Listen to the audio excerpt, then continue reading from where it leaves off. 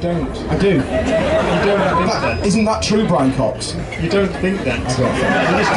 I'm just trying to be a devil's advocate. You're just trying to fit in at Glastonbury. It's because it's all the ley lines, the fucking ley lines. Oh, I've got the stone circle, I lie here, and then all of a sudden I'm visited by my forebears. I know, it's like, I think I'm one of them if I just talk shit.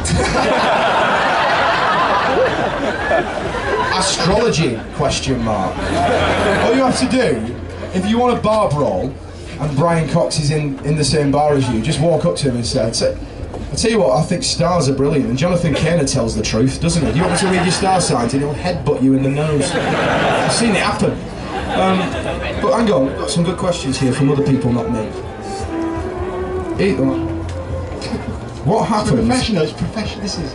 I just saw Dermot O'Leary down. I saw him actually. Yeah, he's just smooth, it's all wonderful. When you talk to Dermot, he's got, I've got some questions here, and he's just probably smooth. Oh, you like that, Evans as well, yeah, I mean, this is... Chris Evans, here we go. Chris Evans, here we go. Chris Evans, my mate Chris, I'm on Radio 2 now. I go racing Ferraris with him down to the south coast. Just because I've got a 2005 BMW, which has got crisps all over the back seat for my children. You're welcome to ride in that any time, it's quite powerful. I've just come back from the Menders.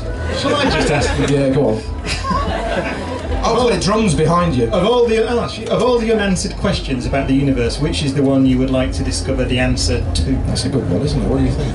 It is the most likely discovery, I think, that could be made over the next 10 years or 20 years is the answer to the question, are we alone in the universe? Because we could find life on Mars. There's a mission going called ExoMars, which is a rover, which is following the Curiosity rover, and it's designed specifically to look for signs of life now, or that life existed in the past on Mars. And that launches, I think, in 2018.